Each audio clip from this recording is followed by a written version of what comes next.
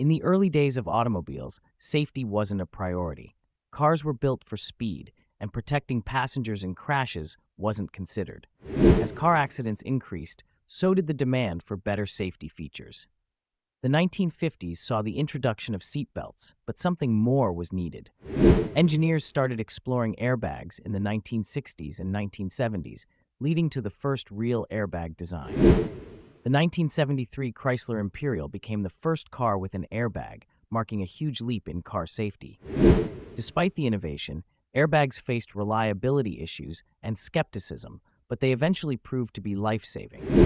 In the 1980s, airbags became more common, and technology improved to make them safer and more reliable. By the 1990s, both driver and passenger airbags became standard, making cars even safer. Studies show airbags reduce crash fatalities by up to 30%, proving their critical role in saving lives. Modern cars now feature multiple airbags, including side, curtain, and knee airbags, offering protection from all angles. Airbags have revolutionized car safety. From the Chrysler Imperial to today's vehicles, they've changed the industry forever.